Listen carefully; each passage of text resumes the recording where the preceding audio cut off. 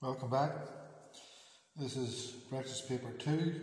It's 2012. Again, the syllabus is slightly different than yours, so any of the questions that aren't on, I'll let you know. The other thing that we need to know is I'm not doing the standard writing in this. You have to do the capital letters and full stop when you're using these videos. Get into the habit of full sentences. I'm not going to use the full sentences. I'm just going to go through it. So here we have the first one is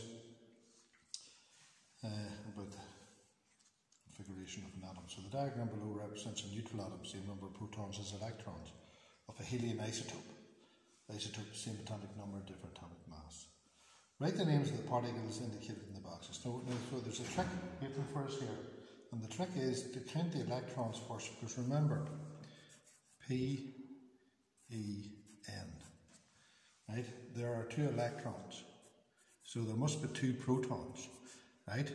So these boys here are the protons. There's the trick. That there must be a neutron then. That is the neutron. That's an electron. And this is a strange sort of a question because they ask you to label each electron. But again, that's the examiner being slippy. Slippy examiner. So we'll go to the next question. The nucleus of an atom of an isotope of sodium is represented by this. So remember, you should be putting in a cross zebra. It's called exam technique. So I know there's 11 protons. There's 24 nucleons. So we go, there's 11 protons. So there's 24 nucleons, of which there is 11 protons. So there must be 13 neutrons. So there's my spade work done for this question. What's the mass number of this nucleus? Cross zebra. Atomic mass, atomic number, mass number. So it's 24. What information does the mass number give us? Number of nucleons.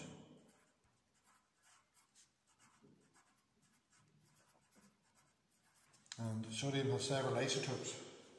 In terms of the particles, what makes up a nucleus? What do they have in common? So the isotope, same atomic number. So what's it asking here?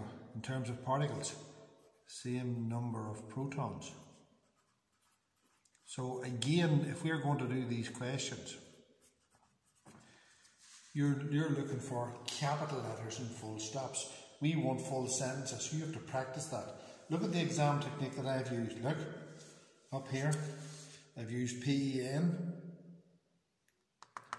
I've also used across zebra. I'm working during the exam. I'm not just trying to answer the questions. I'm trying to use what I know to work in the exam. Question number 2, part 4. Again, 5 marks for this. And all you need to know is alpha is 4, 2, HE. Beta, naught, E minus 1. And gamma, naught, naught. If you don't know that, you can't answer the question. You're going to miss 5 marks. So an isotope by beta decay. There's your beta. Naught, E minus 1. So if you have not learned, silly nilly. These numbers here add up to that number.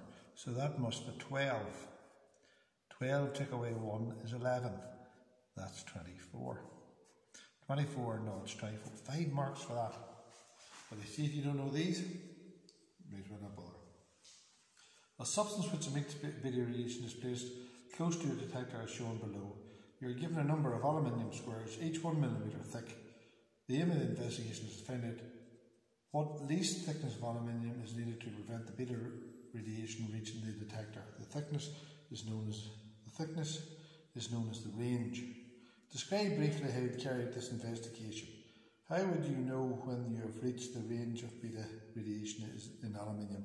Remember, this will come down to a figure, and it will not go any below. It will not go. The reading will not go below this certain figure, and that's going to be your background radiation.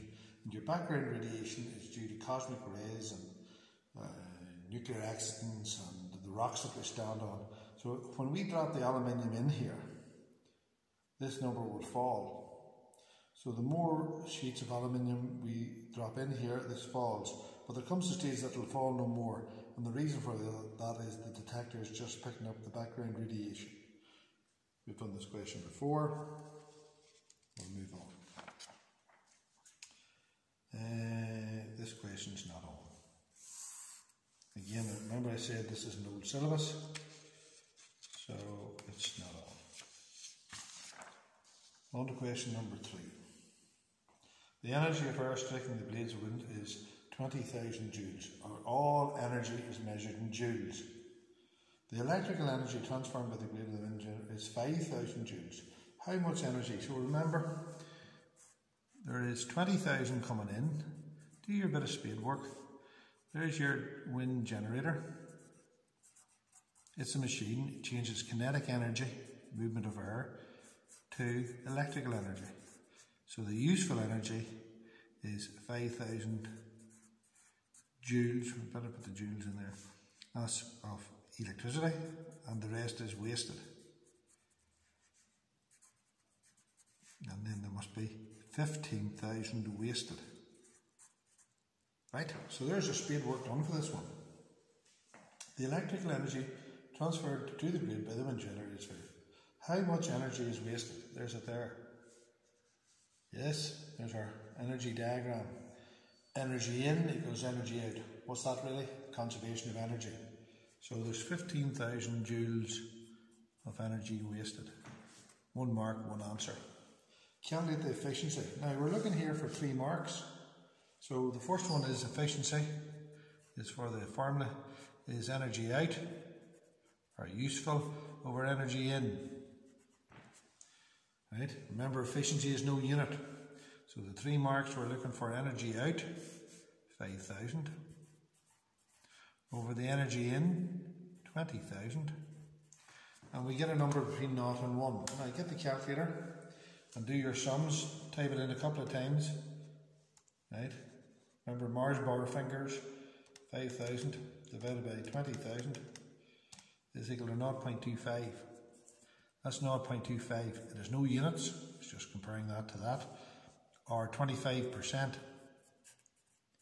So it's 0.25. Did I get my 3 marks? There's my 3 marks. Equation, should be in a bracket. There's the working out, and there's the answer. And there are no units. Always write it down. There might be a mark for saying there's no units. Remember, cover all angles. Now, next question. It says here, the table of results shows the displacement of a lorry as it varies with time. So it's a displacement time graph. And there are only 2 things we can tell from a displacement time graph. Displacement at a time. And 2, slope is the acceleration. Is not the velocity or speed. Don't make that silly mistake that I made there. So 2 things here is a distance time graph. You can tell the distance at a certain time, and the slope is the velocity or speed. Right? So we better plot these. 0, 0. Again with a pencil. No, pencil. 150 is 5, so 5, follow it up. There's 100. There's 150. 10 is 300. 10, follow it up. 300. 15 is 450. 15, follow it up.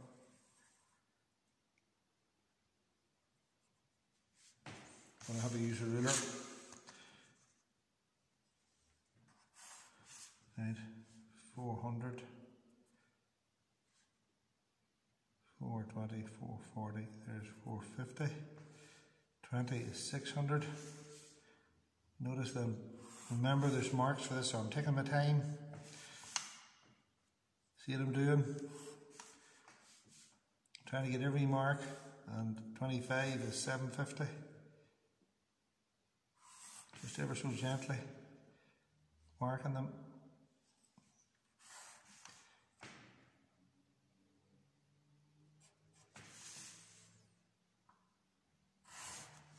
There's the graph. Notice I leveled off the graph paper as well.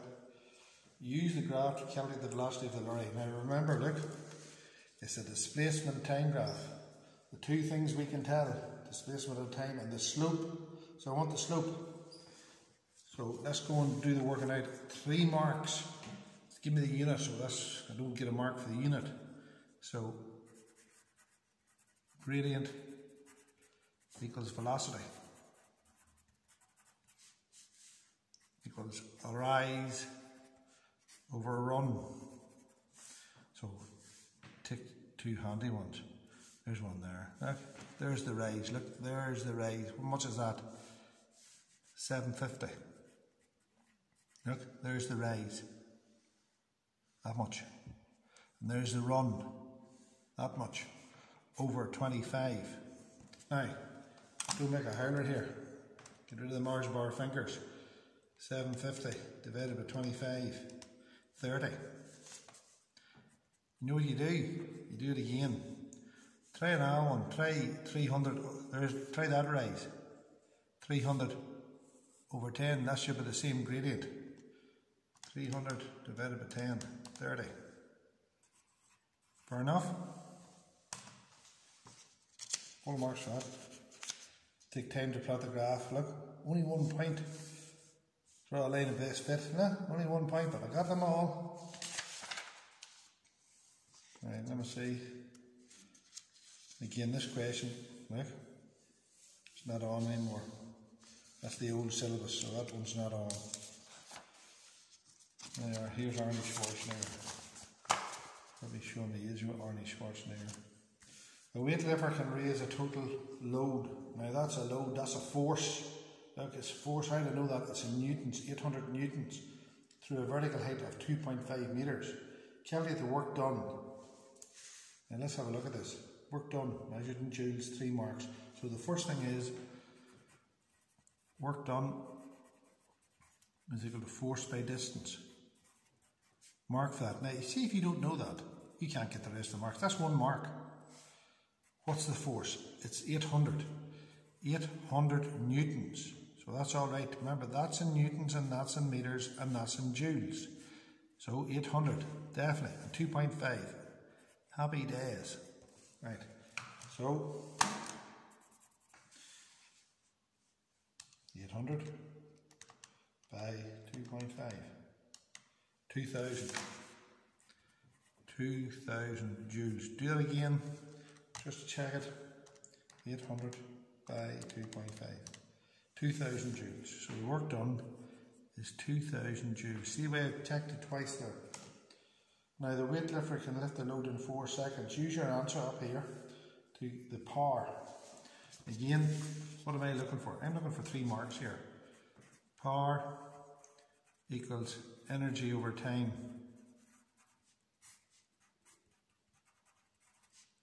What's the energy? 2000. If there's it there. Over the time, 4 seconds. Remember, energy is measured in joules. Power is measured, time is measured in second. Watt is the unit of power. Correct. Over 4 is equal to 500 watts, but I've already given me that, so I don't have to give them a mark for that. 1, 2, there's my 3 marks. Happy days. Again, 2 formulas to learn. Work done in joules, force in newtons, distance in metres, and you should be checking this in the question. Power in watts, energy in joules, time in seconds, and you check that. Remember, the examiner is going to be slippy on that. Slippy examiner. Oh, same question twice. Right, so let's have a wee look at this one. Only a small percentage of the electricity produced in the UK comes from nuclear energy. It has been proposed that this percentage be increased.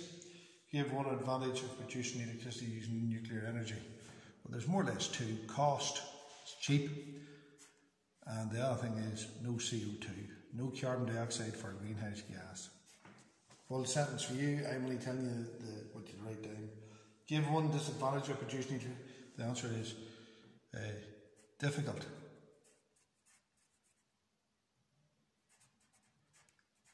To process waste, to process nuclear waste. Now again, you practice the full sentence, the capital letter, the full stop, the spellings. At the end of their time in service, all the power stations have to be decommissioned. Explain what fully decommissioning means. So, dismantle power station. That's part of it. Remember, I'm looking for 2 marks. Dismantle power station.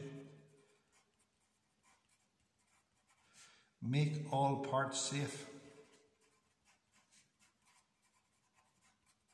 Just don't throw them behind the hedge.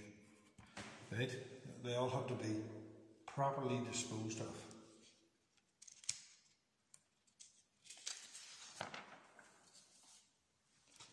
So, on to the next one.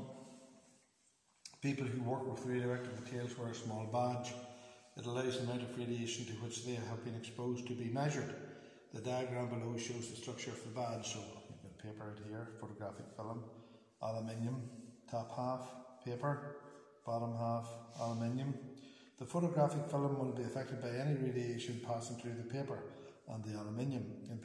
In a particular instance, it was found that the top half of the photographic film was affected by radiation, but not the bottom half. Now remember, alpha stopped with paper,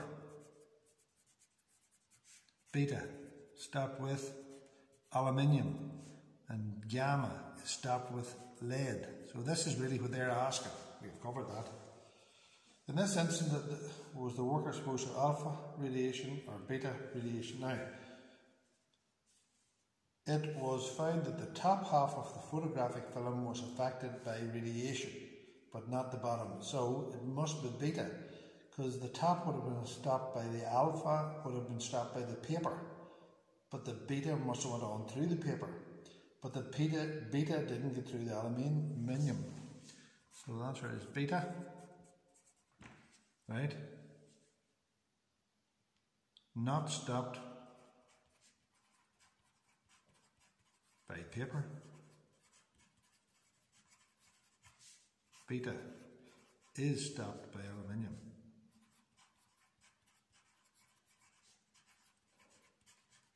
Now, full sentences, capital letters, that's the theory. You put that in better English. If the worker has been exposed to gamma radiation, what effect would have this on the photographic film? Well, all affected. Now again, what? All affected. Or affected. All affected. Gamma only stopped by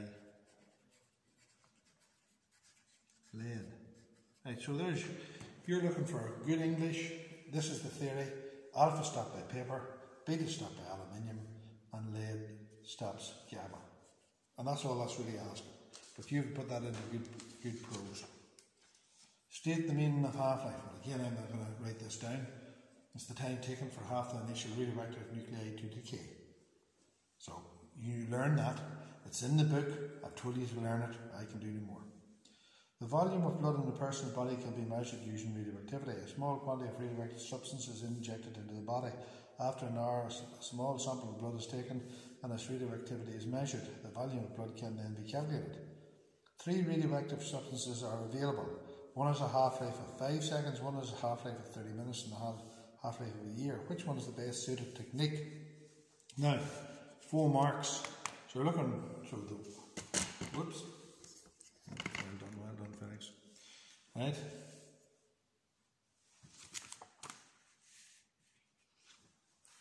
And 4 marks, so the 5 seconds will be too little. The 1 year is too long, so the 30 minutes is right. So you want one with long enough half-life to measure, but short enough half-life that it doesn't cause problems.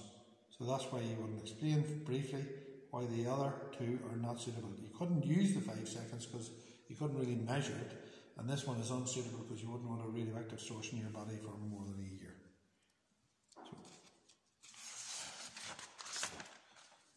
Right.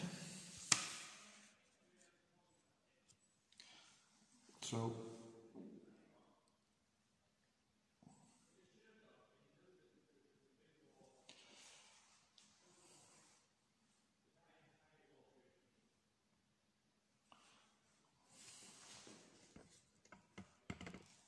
So here's a speed time graph. A speed time graph is a brother of a velocity time graph. So again, you should be writing down velocity at certain time.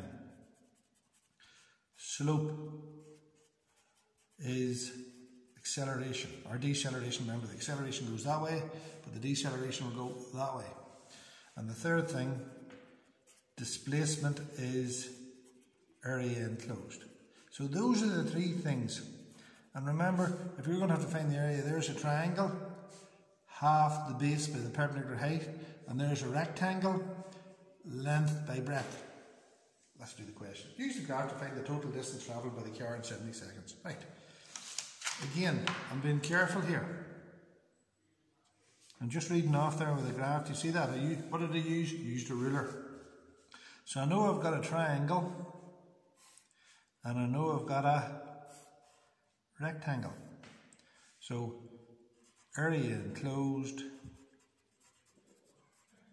equals displacement. There's probably a mark for that. I'm looking for 4 marks here, look. 4 marks. Where am I? There. So let's look at the triangle. Half the base by the perpendicular height. So a half times 40 times 30. That's that one done. Half of 40 times 30. Half of 40 times 30. Right? And now this one.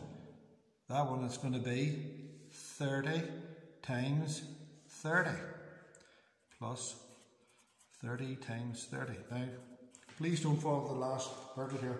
Get the calculator out. Do the sum. So it's a half of 40, which is 20 times 30, which is 600. And 30 times 30 is 900. Just check it, just in case the Mars bar's fingers or the old brain's stupid. So 900 plus 600 is 1500. Check it. 900 plus 600, 1500. So it's 1500 metres. Mark for the answer. Mark for that. Mark for these two things. I have covered my 4 marks there. Happy days. Fair enough for that one? Oh, here we are. Our old favourite. Holly balances, a lever is shown. So the load X exerts a clockwise moment of 30 Newton centimetres moment. Force times distance about the pivot. Where's that X? There's it there. The string holding the load X suddenly breaks. What anti-clockwise moment exerted by the 5 Newton causes the lever to tip down on the left hand side? Well, it was balanced. The clockwise moment is equal to the anti-clockwise moment, right? So it had 30 centimeters, so it was balanced. If it was balanced, the two moments are the same, so it must have been 30 Newton centimeters. Holly balances a different lever. Now it's a different lever, as shown below. Calculate the distance d between the pivot and the 6 Newton force. So, better put it into shot. There it is. That force is going to make that move clockwise. See where the pencil is going clockwise? And that force is going to make it move anti-clockwise. So, remember, when you're talking about equilibrium, 3 things. Clockwise moment equals anti-clockwise moment, equilibrium, and about a point. So those are the 3 points that you always have to make. So let's have a moment about the pivot. We're going to say clockwise moment, and there's an anti-clockwise moment, is equal to the clockwise moment. So the clockwise moment is, remember, it's force by distance, so it's 6 times d is equal to 8 times 30. Force by distance, 8 times 30. That's 240 is equal to 6d. 240 over 6 is equal to d. Again, get the calculator out. 240 divided by 6, the answer should be 40, which it is. D is equal to 40. So 3 marks I'm looking for here. Let's have a look at the 3 marks. 3 marks. Clockwise moments equals anti-clockwise moments. Force by distance is equal to force by distance. Remember, if you can't rearrange formulas, look. 6 is equal to 3 times 2. What do I want? 6 divided by 3 is equal to 2. Yes? So that's called exam technique if you're finding difficulty to rearrange them. That's that one done. Oh.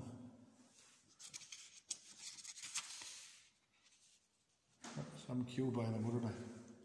Now the diagram shows the horizontal forces acting on a moving motorbike. So force A is going to the right. That's a vector. It's a force. It'll have a size and a direction. This is also a vector. It'll have a size and a direction.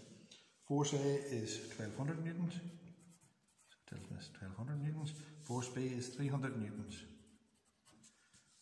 Calculate the acceleration of the motorbike if the rider has a total mass of 400 kilos. Now this is Newton's second law. Resultant force equals mass by acceleration. So it's 1200 to the right. Take away 300 to the left. That's your resultant force is equal to mass. 400 times 900 is equal to 400 times so 900 over 400 is equal to A. Yes? 1200. Take away 300, that's your resultant force. Is equal to mass, 400 times A. Force, kilos, meters per second squared. So we'll get the old calculator in. Or 900 over 400, it's roughly 2 and a bit. 900 divided by 400 is 2.25. 2.25 meters per second squared. So 3 marks. 1, 2, 3. The bike continues to move to the right if the force B, that's the force pulling it back, becomes equal to force A. Describe the speed. So remember Newton's first law, body remains at rest or in a state of uniform motion unless acted upon by an external force. So these are balanced forces, so becomes equal balanced forces, constant speed. Again, speed becomes constant speed. That's the dog in the background. State a way in which the force B would become larger than the 300 newtons. Put the brakes on. Put brakes on. Friction increases. Goes through water, goes through a puddle, goes through dirt.